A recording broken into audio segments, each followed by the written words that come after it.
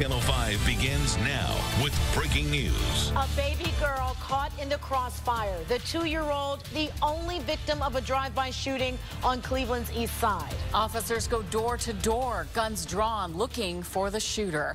That little girl now in the hospital clinging to life, and police are still hunting for the gunman. News Channel 5 was first to break this terrible story online, and our Frank Wiley brought us live updates from the scene all night. Frank, you were on Facebook Live. You're now at Rainbow Babies and Children's Hospital right now. Our hearts dropped when we heard this story. What is the latest on her condition?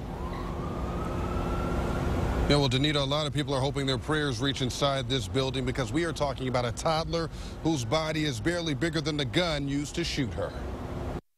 Like an intruder, the sound broke into homes. Boom, boom, boom. Police want to know what happened before bullets started flying, before the ambulance rushed away a 2-year-old. I just heard 4 gunshots. 2 touched the little girl, one in the arm, the other her head.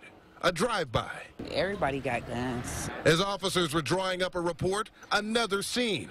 This one less than 10 blocks away. And sometimes you have to carry a little bit more. Too many guns. There's too many guns around. Herman Williams told me it played out on the street, kind of like the combat he endured in Vietnam. He reaches back in the truck and grabs an assault weapon. The gunman left behind shell casings and terror. Williams said the man looked to have an arsenal in this white truck. He crashed, then reloaded, unloaded, and then shot some more. He was just firing indiscriminately down the street. Police trailing, but not sure where. Neighbors close behind, but not sure why.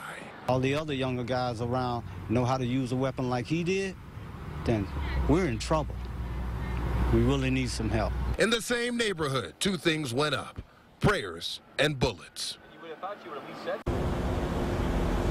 Again, last check, that little girl inside this hospital receiving surgery for a gunshot wound to the arm and her head. For now, we are live in Cleveland. Frank Wiley, News Channel 5.